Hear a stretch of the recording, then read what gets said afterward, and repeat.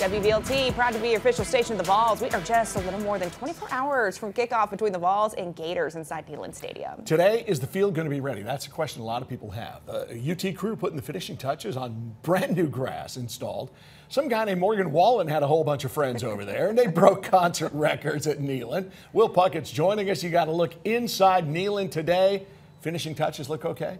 Yeah, you can't even tell. 2 concerts were played inside Neyland about 3 weeks ago. This is a look from the WVLT News drone this morning as crews were painting the end zones ahead of tomorrow's big game. The Sunday night, Wallen finished his 2-show set. Turf crews got to work inside the home of the Vols. After the floor was taken up, crews cleared out the old turf, brought in brand new turf from a company out of North Carolina. The quick work beat out rains from Hurricane Helene, and now today on the eve of the Vols, Florida, Shields-Watkins Field, ready for gameplay.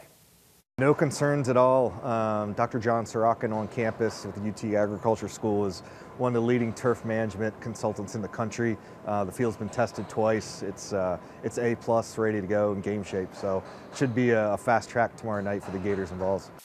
Hopefully a fast track tomorrow night only for the Vols, right? Saying rain from Hurricane Helene actually helped everything take. Grass, sod, whole 9 yards. There are no worries as we get underway tomorrow night. Now, Carolina Green is the company assisting UT with the turf. Baum giving that relationship a ton of credit for the condition Shields-Watkins Field is in today.